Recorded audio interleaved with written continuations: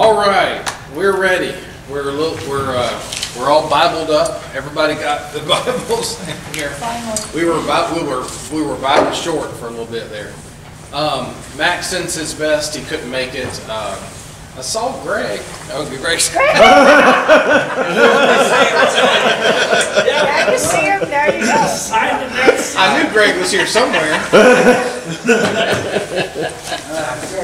I know, it's the closest one Steve ever loved. I needed that. I needed that here. So, yeah. You're so used to... I know. So used to Mac being here. Right there. So, okay. And it's good to see everybody. We're going to begin with our song, Grace Greater Than Our Sin. Call it our hymn of praise. It's a hymn of praise this morning, and we are going to sing together just a couple verses.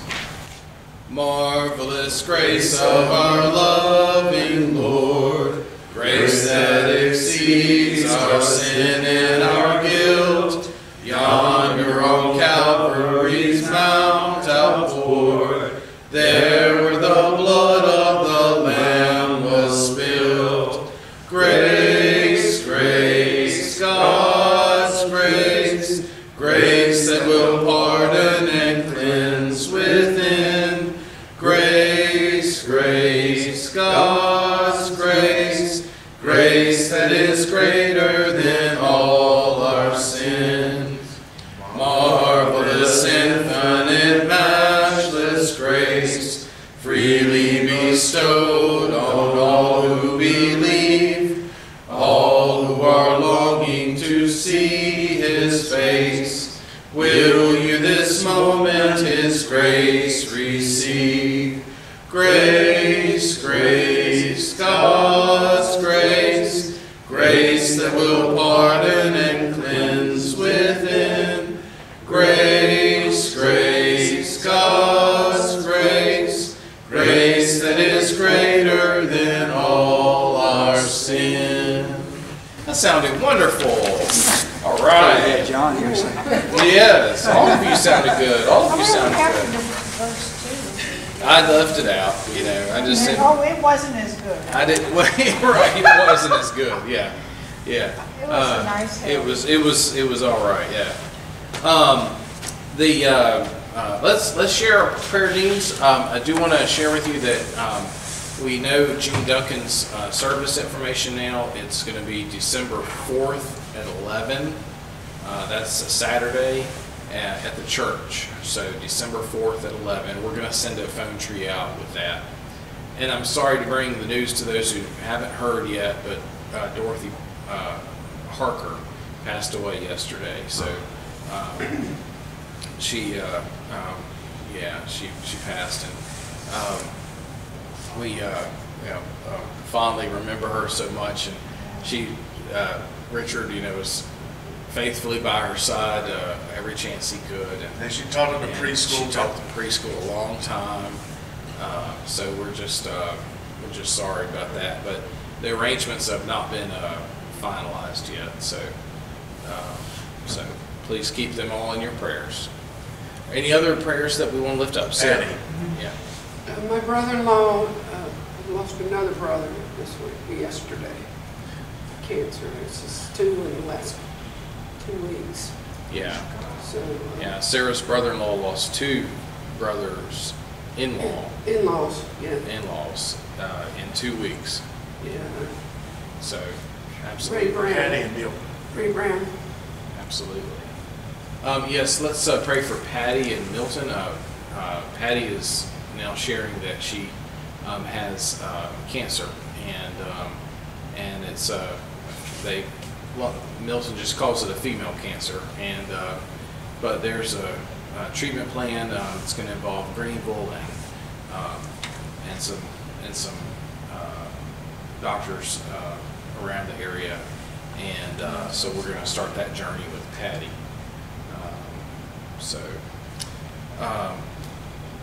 What other prayers do you have? Chuck Lewis is under the weather. Chuck Lewis is sick. We miss our Chuck.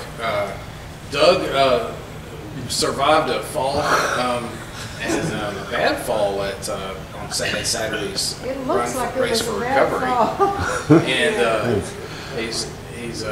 And we're glad though that Doug got checked out and there was no concussion or anything. So No broken bones. no broken bones. So Oh, that's amazing. yeah, Doug, we're really grateful that you're doing well. I know you are.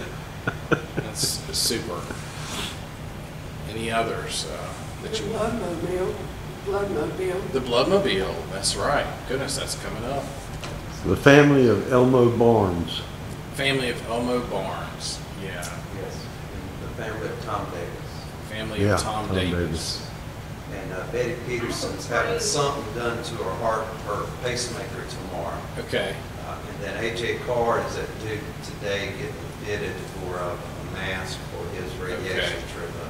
For AJ Carr and for Betty Peterson. Betty has something with her heart pacemaker. And yes, Gail. Well, I have a praise report. Please. Anita is a lot better. She had an infection and was on an antibiotic, and now she is greatly improved. Oh, that's So, great. Thanks for the prayers. Absolutely. Didn't have to go to the hospital for this No. one, so that's great. That's And see, great. we just prayed for her just 2 minutes We ago. did. We prayed upstairs, and Ken reminded us about that, so and asked us to pray. We're Well, I so grateful. praise the fact that Lee Helen was in church on Sunday. Yes, with- that's right. You With know, Lee oxygen Heller and everything, you know, Yeah. and I'm just, Yeah. so glad to see him. Carolyn and Lee called me last week and said, is there status? And I said, we talked about the elevator and the big men's bathroom now and the whole thing. And they said, well, we think we can do it. So Lee Heller was in service. You can start coming to the reach out class again. Maybe. So that was really great. That was really great. Thanks for mentioning that. Yeah. Okay. Well, let's It was go. good to see the choir. And the choir was singing. Amen That was to good. that. That's great. Wow. That's super. In full voice. I know. And there was still some that were out of town that'll be coming in there too. And so, okay, let's go to God together. We praise you, O God, for these many blessings, but we also pray for the families who have lost and who are grieving. We ask your grace and peace to be upon them. We ask that you would be with those who have medical needs, and we're thankful for those who have come through ordeals and for their strength and their health. All of them we lift to you, knowing that you know them in your heart. In Jesus' name, amen. Amen. Well, today we are on the second lesson on peacemaking.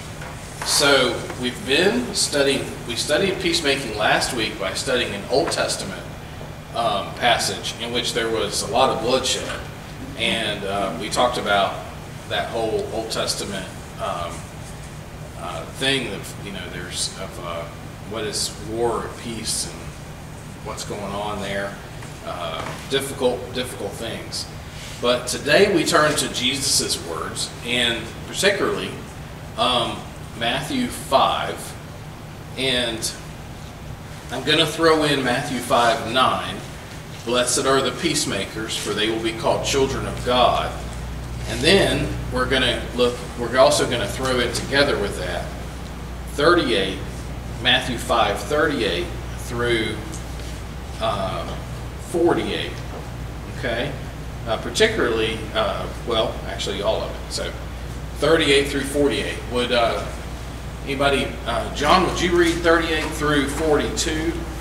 And then Sterling, would you read 43 through 48?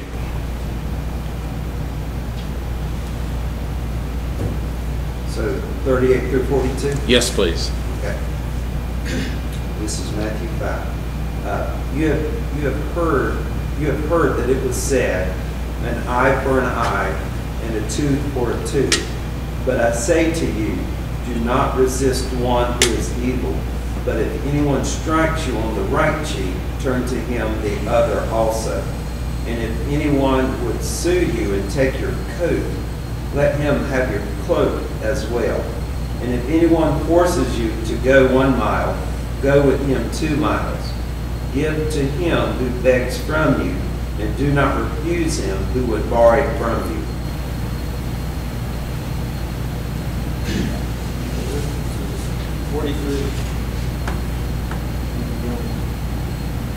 You have heard that it was said, you shall love your neighbor and hate your enemy. But I say to you, love your enemies, bless those who curse you, do good to those who hate you, and pray for those who spitefully use you and persecute you, that you may be sons of your Father in heaven, for he makes his sun rise on the evil and on the good, and sends rain on the just and on the unjust. For if you love those who love you, what reward have you? Do not even the tax collectors do the same? And if you greet your brethren only, what do you do more than others? Do not even the tax collectors do so? Therefore, you shall be perfect, just as your Father in heaven is perfect. Thank you. Thank you. Okay. We have here some of Jesus' specific teachings about peacemaking. And it begins with 2 sections. Both sections begin with, 38 and 43 begin with, you have heard it said, but I say to you. Now, whenever that you see that, that's a clue that he's going to reference the law, and then he's going to tell you a different way that he wants you to read or interpret the law. So the first one was, you have heard it said, eye for an eye, tooth for a tooth. And we're going to start there, because that eye for an eye, tooth for a tooth is found in 3 places, and one of them I'm just going to turn back to. If you're someone who likes to take a lot of notes, the other places are Exodus 21:24 and Leviticus 24:20 and Deuteronomy 19:21. But Exodus 21:24 says, if harm follows, then you shall give life for life, eye for eye, tooth for tooth, hand for hand, foot for foot, burn for burn, wound for wound, stripe for stripe. What was the beginning? If what? If any harm follows, it comes after, when it comes in a section when 2 people are fighting and injure a pregnant woman, so there's a miscarriage. Okay. So, but in the other 2 places, it's also very similar. Eye for eye, tooth for tooth. And it says life for life, which means capital punishment for murder. So Jesus quotes these in the law. First of all, initial reflections, on what do you think it means in this retributive justice. I'm trying to say it right. Retributive justice. This 1 for 1. What do you find? What do you feel like God is doing with that? What do you think God is? Why do you think God put that in the law? Just there's no right or wrong answer. Just speculations, thoughts. Anna? I see Anna coming off mute. Anna, did you have an idea? If I come off mute, that means I'm supposed to talk. Oh no! I continue. I told you when I started attending these sessions that I probably was the one in the church that might need them the most, because after all of these years of going to church, especially as a small, every Sunday until I went to college, let me tell you, Mother had us at church. I clearly was asleep or was daydreaming, because I know so little about the Bible. It is, and the older I get, the more I realize I really need to learn. So here I am. Here you are. So I feel like I don't have a whole lot to contribute, but the first thing I thought of here was the God that I believe in, which is the God of kindness and forgiveness. And I couldn't help but think back to a time when Meredith was in middle school. And under the best of circumstances, middle school is really tough. And I want to say a little girl, but these little girls are not little. I mean, they're as big as an adult by the time they're in middle school. And Meredith had this ink pen that we got like 4 in a package at Staples. And you could erase the ink. Yeah, I remember those erasable ink pens. Yeah. They were kind of new. And another girl in her class would take this pen from her every day and wouldn't give it back. I mean, we just flat taped the pen and wouldn't give it back. And so she came home and she told me about it, and I said, well, honey, don't worry about it. It's ink, it's a pen. The next day, she did the same thing. Well, I'm thinking, oh man, this is one of those teachable moments and I'm going to blow it. But I had to go to the grocery store anyway, so I ran over to Staples and I got a whole package of brand new pens. I brought it back home, and that night, after Meredith had done her homework and everything, I talked to her about it. I said, Meredith, tomorrow, now I know the name of this little girl. I said, and I know her mama. And I said, Meredith, when you go to school tomorrow, you give this brand new pack of pens to her and see if that way work things out. And she did. Yeah. And I'm thinking, yeah, this is what I'm trying to do the right thing. And I'm thinking, Meredith's going to get beat up tomorrow in school. Anyway, and the little girl thanked her. The girl thanked her and never bothered Meredith again. Can you kind of paraphrase that? I didn't hear much of it. Just to repeat, in case you couldn't hear, there was Meredith was Anna's was in middle school. Was in middle school. For middle school. And another girl kept taking her pen every day, and so Anna went out and got a bag of pens, and they gave it to the girl, and then I went out and gave. I got another container of like 4 pens, brand spanking new. Gave it to Meredith, and Meredith gave her the whole container the next day in school. Yeah. And that smoothed everything out. It does. That sounds like the one in Matthew 5:38. Not just the stripe, not just turning the cheek, but if anyone wants to sue you and take your coat, give your cloak as well. If anyone forces you to go 1 mile, go the 2nd mile. Give to everyone who begs from you. Do not refuse anyone who borrow from you. So yeah. But I'll be honest. I was sweating it. I was sweating it. I bet. I didn't know how it was, how it was really going to turn out. Right. And I think I was relieved. Right. And I think it taught Meredith a really valuable lesson. I'm sure it did. Absolutely. That'll still preach. I might have to use that one day. Yeah, that's a good story. Well, it's true. It's true. What are you saying? My stories aren't true? Preacher stories, Meredith did not get. Meredith was smaller, physically smaller than this girl. Yeah. This was kind of a large girl. Yeah. Taller, and I think Meredith was really. Meredith had. I mean, on the one hand, it's nothing. It's an ink pen, but Meredith had never come across anybody treating her like this. It's a good lesson. It's a really good lesson to remember. Yeah. Yeah.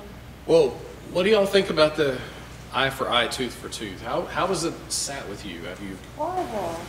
Sorry. Awful. Terrible. Awful. But I also think that we're still using it today in a lot of respects. Yeah. It's human behavior, it's returning what you've received. That's right. That's Yeah. Kind of like if you're going to hurt me, I'm going to hurt you back. Kind of like if you're going to hurt me, I'm going to hurt you back. Right. But why? Why is it there? Why is it That's there? the question you asked, and I don't know. Well, That's why Jesus said what he said. Well, Matthew. yeah, we are going to talk about. And revenge runs into that.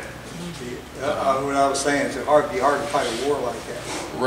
Right, absolutely. We're not, and I wasn't trained for that. Was trained for that, exactly. And then revenge comes in. Yeah, what do you do about revenge? Yeah, Sarah? I was telling people justify their actions by, they'll say an eye for an eye, and then they'll justify. You know, he hit me first, kind of. Yeah. Yeah. It's very much like preschool boys. Yeah. And that's what the Old Testament reminds me of sometimes. It's like maybe we needed that kind of justice then. I really don't understand. I see the Old Testament as a time of preparation. John says he sees the Old Testament as a time of preparation. I just want to make sure. And even now, I mean, you need sometimes what appears to be harsh rules. But I think in preparation for the coming of Jesus is the contrast, because our human nature, which God created us and gave us freedom, and we know what happened in the Garden of Eden. And he laid down those rules because he knew we needed them. And still, I think our default setting is an eye for an eye. Tit for tat, you kill my dog, I kill your cat. But the contrast of the love of Jesus Christ, that's that Old Testament, the harshness of the Old Testament, it is a backdrop that creates a true contrast of the love of Jesus Christ, which is still hard for us to act in that manner, to give pins to a kid who's been taking our pins, or to give our cloak when somebody's taking our shirt. I mean, that's the shirt off from your back. That is not our default setting, I hate to say. No, it is. Right. Yeah, you're right. You're right. Well, kind of along with that too, I mean, raising children, and there's a time to make peace and a time to make war. And you have to understand the difference. And I think in my life, many folks have interpreted my kindness for weakness, especially in the corporate world. And that certainly is not true for me. Yeah. Just because I'm kind does not mean I'm weak. The corporate world is more eye for an eye, tooth for a tooth. Dog eat dog. Dog eat dog. Yeah. So yeah, let's pull together these different strains that we've shared, because they all have grains. I bet all of us have heard something in something someone else said that's a grain of truth, but we've also wrestled and said, well, you can't run. Can you run the world like that? Can you run the national affairs? Can you run a parent-child a school like that? I mean, how do you teachers? Some of you are educators and that kind of thing. What we might need to read about the law of eye for eye, tooth for tooth, etc., is the original context, and that's something some of you were talking about too. God was establishing a covenant community with the Israelites who have escaped Egypt, and they're on their way to the Promised Land when He gives them these laws. Now, consider that the function of these retributive laws actually reduced bloodshed among Israelites in the wilderness, because it limited the extent of the retribution. You see? What? You follow me now? No. Okay. If you killed my ox, then without this law, eye for eye, tooth for tooth, then I could go kill your ox and your sheep. Oh, okay. I see what you mean. But this law says I can only kill your ox. We can Or if, kind of like they put it in there, if you have a dog and you kill your dog, you could go. Yeah, but this law stops you at retributive justice. Now that we've heard Jesus talk about this non-retributive justice, this overwhelming love, of course we're also drawn there. But let's just remember that this was a cap. This was a law that put a cap on what people could do to each other. Tribe against tribe, and that kind of thing. This was preferable over the whole anything goes, Wild West, Hatfields and McCoys, whatever you want to call it, of doing things. This tit-for-tat justice system made it illegal to one-up your attacker. It didn't allow for violence and retribution to go beyond the initial offense. So, in that context, it begins to kind of make, it begins to make a little more sense. Is everybody with me on that? Okay. That makes sense. I Okay. never thought of that. So we who have read Jesus' counter to this must resist the temptation to think that the Old Testament law was just barbaric and antiquated. Jesus comes with a new code, but he said earlier that he comes to fulfill the law, not to abolish it. What started as an eye for an eye, tooth for tooth becomes, in Jesus' teaching, turn the other cheek and love your enemies. This was a change in the law and a diversion from this law of retribution. Jesus' teaching here is meant to break the cycles of violence that hold a lot of our system together. So, at the same time that we can see how the Old Testament law made sense, now Jesus introduces us a new interpretation and a new ethic. And his ethic is harder for us to follow than the Old Testament ethic. Don't you know, sometimes we just assume that Jesus came along and made it easier because turning the other cheek is, and you know, walking the second mile is, at first sounds like giving in, but it's actually harder to do what he's calling for than it is to do an eye for an eye, tooth for a tooth. So it's really not Jesus came along and made things easier. Jesus came along and kind of made it harder. If you think about it. Do you think too, I mean, what occurs to me is what Jesus said elevates the human person, because, you know, it's one thing to kill an ox because they killed my ox, but if I'm going to take your hand because my hand got hurt when you did something, I mean, you know, the person themselves in Jesus's way of doing it becomes more, I don't know, more elevated, more protected, more cherished. Yeah. Yeah. Yeah. Whereas before it was not. I mean, Yeah. Yeah. Yeah. Yeah. This retributive violence, it's something that is where you do, you know, unto, if in the bad way, you do unto others as they've done to you. That's usually interpreted as a good thing, right? Do unto others how you would have them do unto you. But this eye for an eye, tooth for a tooth is doing unto others the way they've done to you. But Jesus then goes to say that things are more stringent than than the law first says. You shall not murder, in another place, becomes, if you say you fool, you'll be liable to the hell of fire. You know, in other words, he doesn't just say, and if you see someone, then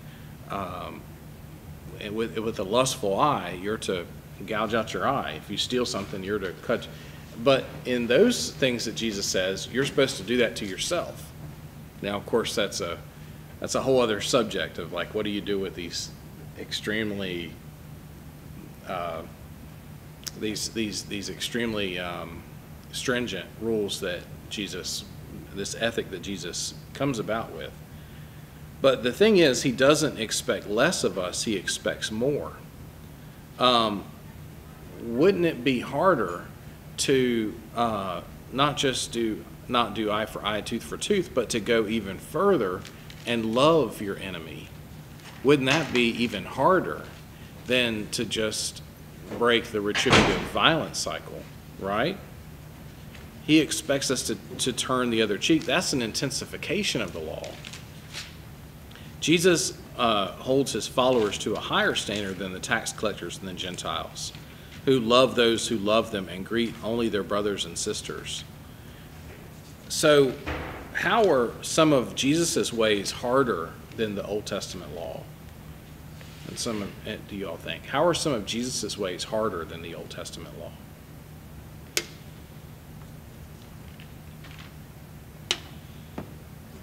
Definitely counter to our sin nature, Yeah. Yeah. that we want to hurt the other person, Mm-hmm. cause them pain. Right. It's counter to our human nature. That eye for an eye and a tooth for a tooth, when you return the same action that you perceive, the person that's receiving that, it kind of sets into motion a continual reaction.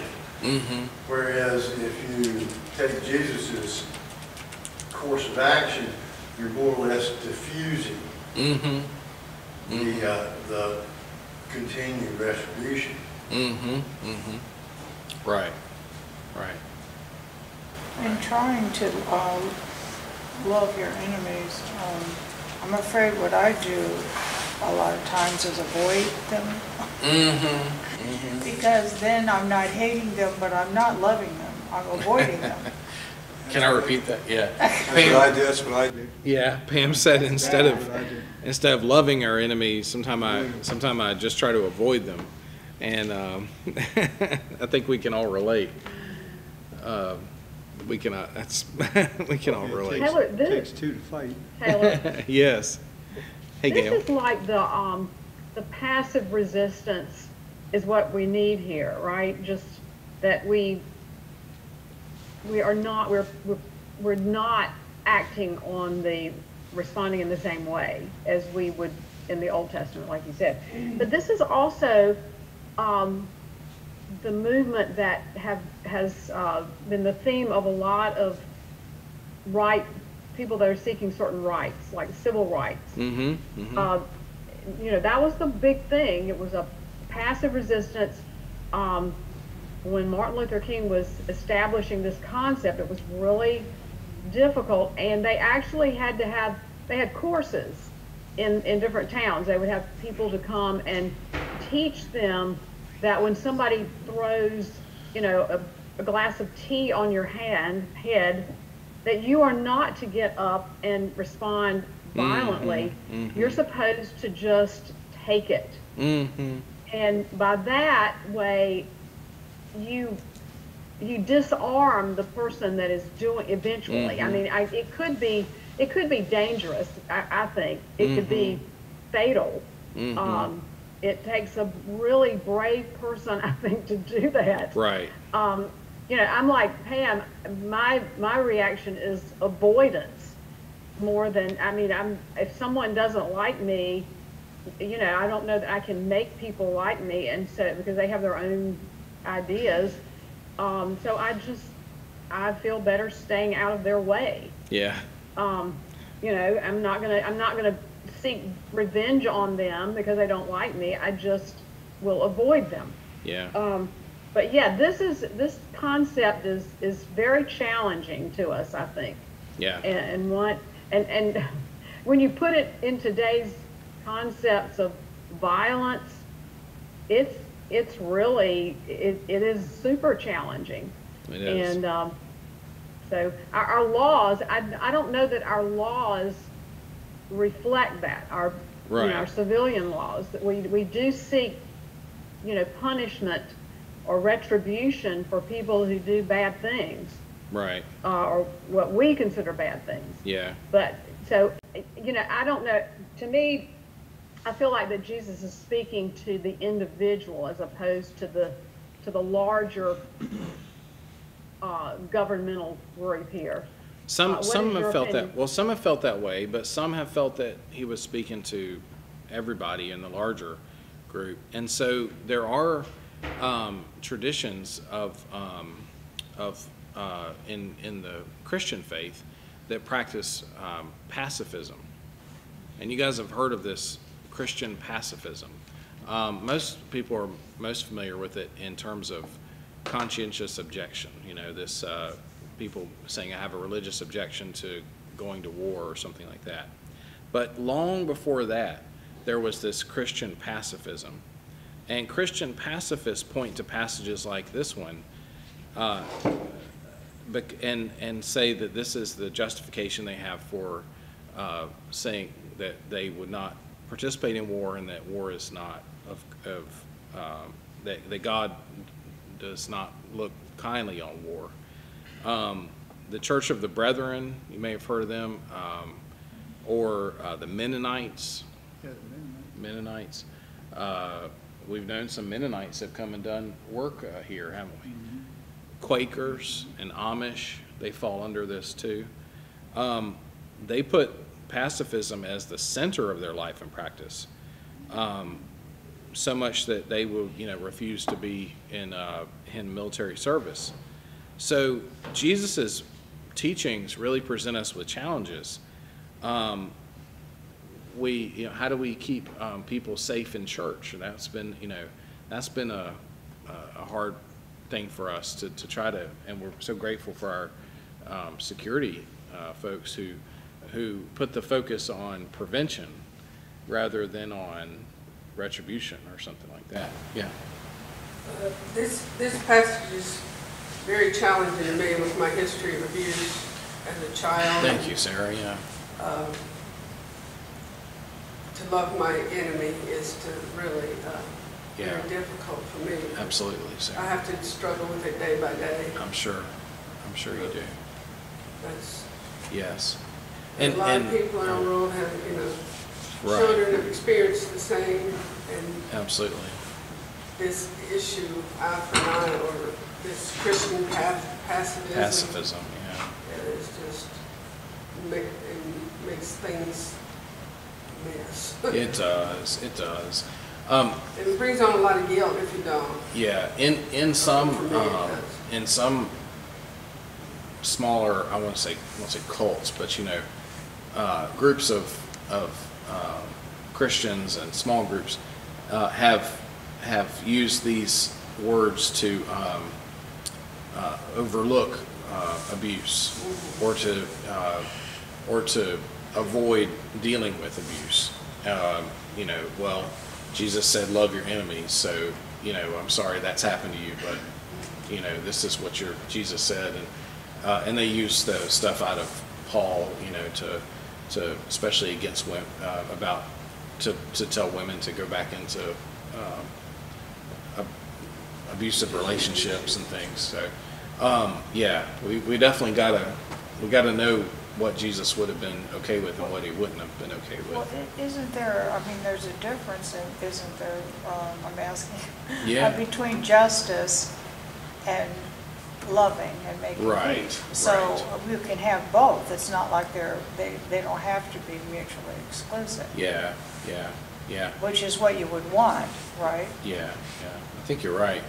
But none of this should be used to condone abuse, for sure. Thank you for bringing up that very important point. What about this trial that's going on with this young man that ran away from these guys, and all of a sudden these guys chased him down, put a gun in his head, so he shoots and kills him. Should he just just go ahead and shoot me or whatever? You got to make a split decision. You save your life or take this guy out. Yeah. And it becomes complicated when you talk about how do you care or love others if do you allow them to be in danger or do you prevent them from being in danger? So there's that kind of dichotomy is there.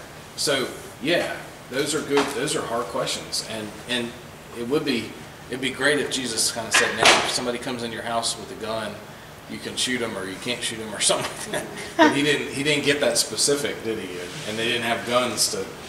They're like saying if somebody comes in and is going to shoot you, you got to make a decision. You turn cheek, but he's still going to shoot you, or are you going to shoot him? And I'm going to tell you what I'm going to do. I'm going to shoot him.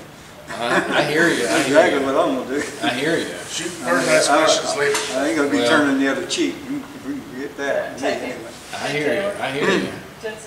Just so folks don't think that everything is always turn the other cheek and love, etc. out here on the farm at my house, that when the kids were at home and they were in elementary school, and there'd been a little dust up, they were going to Tiller school, and there had been a little dust up on the playground.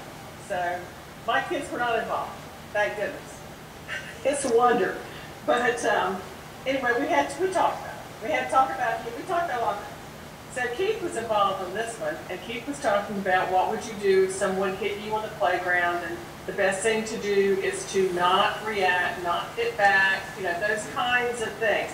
And so Elliot says, well, Dad, what if somebody hits Mary? Mm-hmm. And Keith said, you hit it. Mm-hmm. Mm-hmm. Right. What if somebody hits my sister? Yeah. Yeah. It's your sister. You hit it back. Yeah. These are tough questions. So what do we do with what do we do with these tough questions? Perhaps the most informative answer we have in the Bible is what Jesus did with his own life. I guess we can look at what he said, but at some point we have to look at what he did too. And he talked about, of course, the love of neighbors and love of enemies. But his most poignant example was the cross. The cross was where he practiced what he preached and he lived what he taught. The nails, the beatings, the crown of thorns, the mockery, the piercing in the side, all the rest he suffered at the hands of an eye for an eye. And, well, actually, not even that. He didn't take anybody's eye, did he? No. But he did not inflict harm on any of his persecutors. Well, it's probably he couldn't. That's why. But he. Well, if he could, he might have done it. Well, you know what I mean? But if he was all powerful, I think he chose not to inflict pain on them. He cursed a fig tree until it withered and died. He had the power to. I mean, he could call down a legion of angels to come and. Yeah, and I think he chose the cross. I don't think he was just I don't think he was that it was just like it was his destiny and he was a puppet or something. I know you're not saying that, but I think he chose the cross. Well, he sure wrestled with it in the Garden of Gethsemane, Yeah, he did. It wasn't an easy thing for him. Right. He would have much rather had the cup removed from him. Right. He wanted to have the cup removed. Right. He didn't want to have to go through it. So I'm not saying that answers all our questions. I'm not saying that, how that we aren't still going to have tension. But he practiced this nonviolent love. He loved his repentant neighbor on the cross, so the man on the cross next to him said he was sorry and asked, will you remember me in your kingdom? And even from the cross, he forgave that man and said, you'll be with me in paradise. And then he looked on those who were persecuting him and said, forgive them, Father, they don't know what they're doing. I guess I just have to be left at the cross, and I don't have all the answers to every hypothetical question, but I just have to be left at the cross and have to figure out what that means.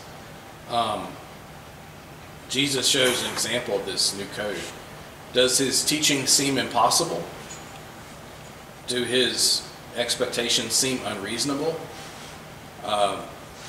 He did also say that what is impossible for mortals is possible with God. He didn't speak of this idealistic utopia where everything's going to be okay, but I think he calls us forth to new ways of loving and peacemaking. So I think at least, even if we don't know what we do in every situation and every hypothetical, at least we have him teaching us. He taught us what he taught us, which is worth gold, more than gold, right? And then we can see how it was a change from what it was in the Old Testament. But the Old Testament had its reason too, and he calls us to this other kind of living. I think that's about all again, I don't have all the answers. I don't know what I do in every situation, but I just have to wrestle with that. I have a question because I don't understand when it says, let's see, this says 45, I guess. For he makes the sun rise on the evil and the good and sends rain on the righteous and the unrighteous. So what is he trying to tell us there? That, to turn the other cheek to everyone, whether they're done something bad to you or not. Part of the reason for that is because God's love includes everyone. Right. Is that what that God is? loves the just and the unjust, the righteous and the unrighteous. So God loves the one who hit you. Well, the rain coming down on the evil and the good. It's just hard for me to understand. I don't think that the phrase. rain is symbolic of anything. Okay. I think the rain is just, it means, just like the sun. He makes the sun rise and set on him. He makes the rain fall on him. So in other words, if you're evil or you're good, what's the same? God's love? You should love what he says at the beginning in 44. You should love your enemy and pray for those who persecute you, because he makes the rain and the sun come on them just as much as he loves them as much as he loves you. Yeah. He also makes the Holy Spirit available to everybody, just like the rain and the sun. Right. And I think if you had that Holy Spirit, it's probably easier to follow Jesus' teaching in terms of, turning the other cheek and all of that sort of thing through the guidance of the Spirit rather than the human emotion. Yeah. John, did you? Oh, you gonna go, Sarah? Okay. You talk about praying for your enemy or one. I think it brings more peace about yourself and your relationship with God. Hopefully the prayer will, that person will be transformed or whatever. Right. But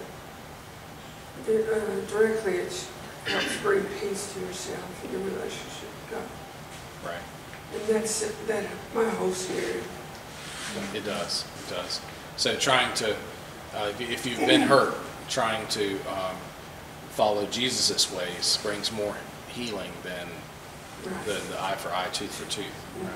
Thank you, Sarah, and thank you for being sharing and with us and trusting us with those thoughts. And that means a lot. John. I think with Thanksgiving coming up, we can think about our blessings here on earth, but to me, when I think about the blessings hitting the just and the unjust, the ultimate goal and gift and reward is heaven. I mean, that's the big thing, and because this earth is not our home. So yeah, if I have a sunny day, yes, the other, because I'm also a sinner, but the other folks, they're having sunny days too.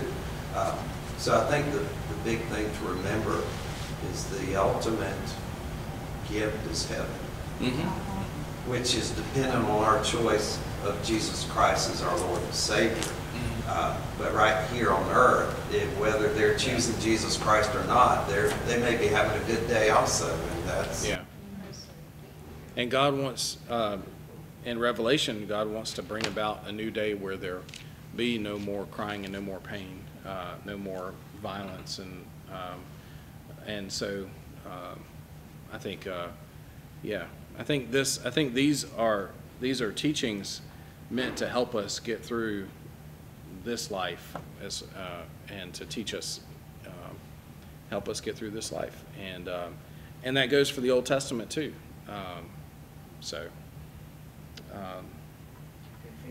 Good. Taylor? Hold just one second. Go ahead, Pam. Go ahead. I was just thinking of Martin Luther King. I mean, yes, we mentioned leading us in nonviolence. Yes, Fran. I'm just thankful God didn't tell me I had to like. That you have to like your enemy? No, I had to like everybody. Everybody? Fran said she's thankful that God said she didn't have to like everybody. Love those who, I think sometimes it's a lot easier to love someone than it is to like them. I think I you're don't on know to whether that makes sense to it. Does. anybody or Yeah. not. Yeah. Well, I'm getting a lot of head nodding. Yeah. He didn't tell me I had to like everybody. Right. He said I have to love everybody. I have to wish them well. Mm-hmm. I have to hope for the best for them. Yeah. I have to pray for them. Yeah. Exactly. I know our children used to say something and I'd say, I love you very much, but right now I don't like what you're doing. Mm-hmm. I don't like that. I think you need to. Mm-hmm. Anyway, I'll hush. Bye. No, that's good wisdom. That's really good wisdom. You don't have to be in a relationship with those folks. Yeah. One thing that challenges us though is the passing of the peace in worship. We don't do a prayer of confession every week, usually just during Lent, but a prayer of confession is where you confess your sins, you ask for forgiveness, and then you pass the peace. If we're really taking the passing of the peace seriously, then we will make peace with our brothers and sisters and our neighbors and anybody around us that will cross the sanctuary to go make peace with somebody that we're not at peace with. I'm just saying. I'm not looking for anybody to go. I'm not looking at who's going to leap over the pews on Sunday. But if we're taking that passing of the peace seriously, you know what I'm saying? Then we really mean we're making peace with you in the name of the Lord Jesus. And so that's a step. That's a little better than avoidance. Avoidance is a coping mechanism, but Jesus calls us to peace. So that's hard. Jesus calls us to the hard stuff. I hate, no matter how much we try to get out of it, no matter how much no matter how many ways we look at it, he leaves us with really hard sayings about peace, about justice and peace here. So anyway, Taylor. Yes, ma'am. Taylor, to me, especially verse 44, I think that is almost, to me, when Jesus is saying this, he is saying it to individuals, well, anybody, I guess, but he's speaking to individuals, your relationship to other people. And I think about people that have children that have been killed or something by violence, and then they'll be interviewed and they'll say, I have forgiven this person. I think that's where this is coming from. In order for you to survive, you have to take on that demeanor of Jesus Christ. But at the same time, Jesus did acknowledge the government, render unto Caesar the things that are Caesar's, and unto God the things that are, so we have a government, hopefully, that will take care of that. I think that's one of the ways that parents can say that if something really awful happens to a loved one, that I can forgive that person, but you know that they're going to receive some sort of justice in our society.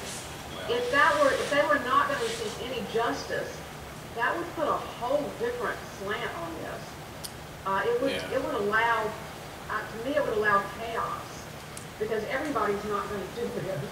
Yeah. And everybody's not going to abide by that. So it was a lesson, sort of a micro lesson for you in the macro of society. Yeah, I think Jesus is looking toward a day when the whole world will act like that. Will abide by a new heaven and a new earth, where he was giving a sneak preview of where he wants everything to go, where to be headed. Okay. Next time, guys, we take a break. So next week is Thanksgiving week, so no study on Tuesday next week. And then when we come back, we will go to Ephesians 2.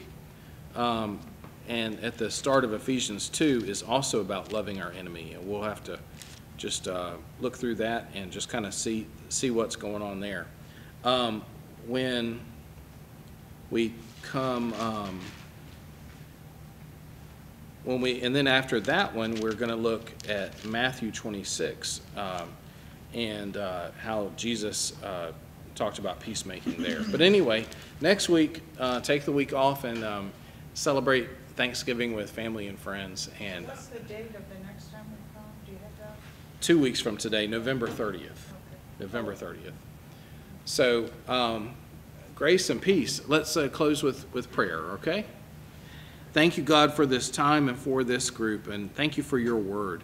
It really challenges us beyond our abilities. Your word is holy and blessed, and we treasure it, and yet we treasure it partly because it challenges us. And help us to abide by these precepts.